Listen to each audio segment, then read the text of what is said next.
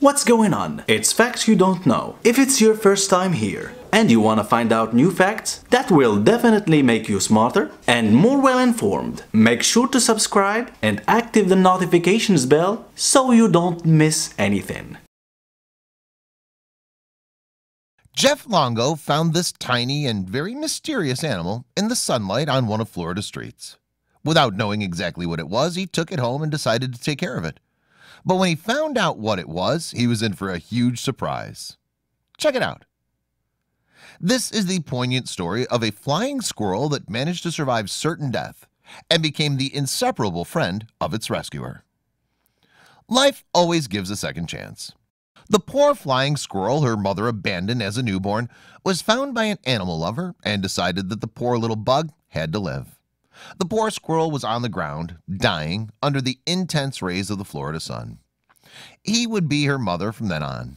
Nobody can grow what's achieved with a firm proposal and a lot of love. Like everything in life, some have to die and others have to survive. And that happens in humans as well as in animals. In fact, this is why nature is said to be wise, since it knows very well when, where, and with whom to apply this rule in the world. Well, this is the story of Biscuit, a newborn southern squirrel, at the time, that was found on a sunny sidewalk in Florida. This caught the attention of a young man named Jeff, who, not knowing what species that cute little animal was, decided to adopt and care for it. Jeff was never aware of why this rodent was lying in a place where his life was in danger. In fact, it was noted that this little animal had a few days, since it had no hair and still had its eyes closed.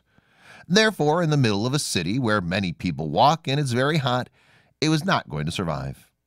Without having much knowledge of how to take care of a squirrel, Jeff decided to take charge and managed to get this rodent to get ahead.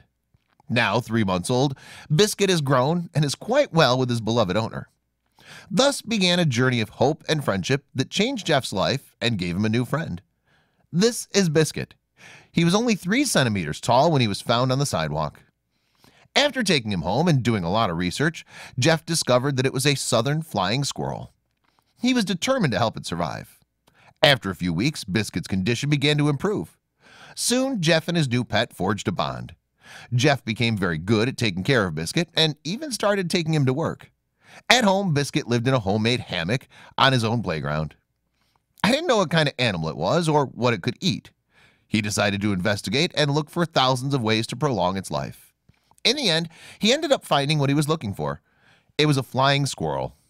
Later, Jeff ended up taking care of him for more than 3 months until he became so fond of him that he decided to carry him with him always, either for work or for a walk. Later, Jeff decided that he could not have a flying squirrel as a pet and seriously thought about returning it to the wild where it really belonged.